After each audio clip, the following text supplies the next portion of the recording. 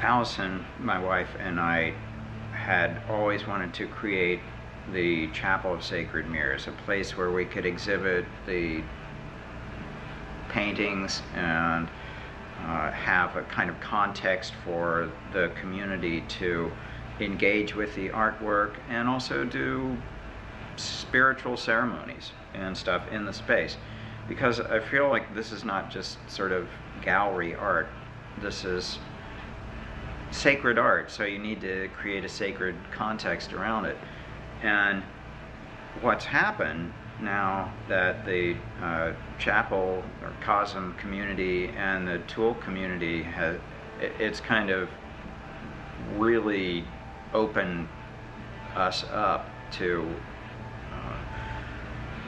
so many people come in wearing tool t-shirts, and they're really part of the tool army, and I feel like there's been a tremendous support from the tool community for what we're doing.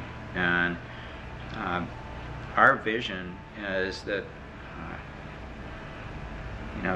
the chapel that we have here in Chelsea in New York is kind of a sketch for what we really like to do, which is to create sacred architecture. We'd like to build a new kind of sacred space that will include a tool shrine, something that to acknowledge the communities and the importance that tool has played in our lives, and share the rituals and various other kinds of things that we've done together, and some of the artwork and support materials for the video and for other kinds of things, special items, some memorabilia and stuff like that. This is what we envision creating.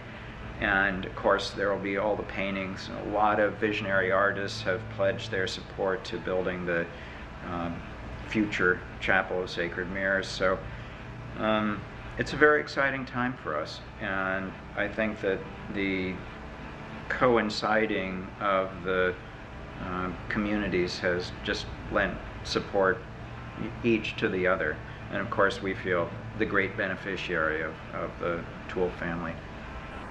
I'm Alex Gray, and this is Allison Gray, and we're the co-founders of the Chapel of Sacred Mirrors here in New York City.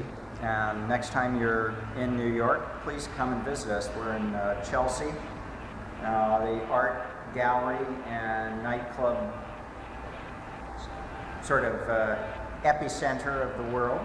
And we're on the 4th floor of the Spirit Building.